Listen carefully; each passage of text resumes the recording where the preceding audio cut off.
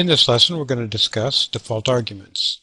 Now, it's really actually not likely that you're going to have default arguments in your functions, but it's a possibility. You can do that. How do you do it? And what does it mean? Well, let's take a look. Take a look at the prototype here. I have void blank lines. You remember our blank lines function.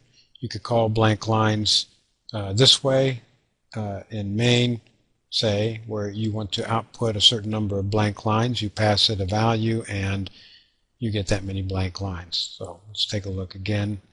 Here we have void blank lines const short num lines equals 4. So here's our difference right here. What this is a default argument. And what that means is when you call the function, you don't actually have to send an argument. If you don't send an argument, then that parameter is assigned this default value.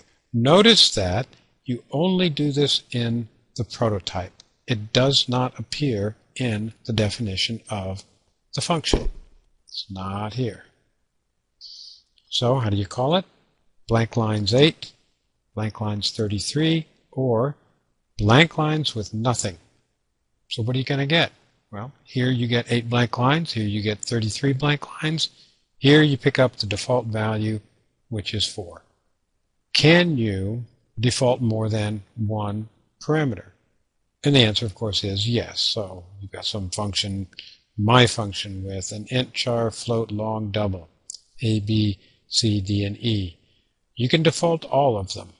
But if you default any of them, then no parameter after it in the list cannot be defaulted. In other words, if any parameter is defaulted, then every parameter after it must be defaulted.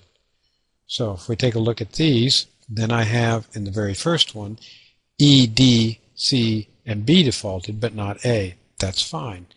In the next one, I have I'm working from the right-hand side, E, D, and C defaulted, but not A and B. In the third one, A, B, and C are not, D and E are, A, B, C, D are not, E is, or of course I could have none of them defaulted. But what I cannot have is an example like this where I have A not defaulted, B is defaulted, C, D, and E are not defaulted. That's illegal.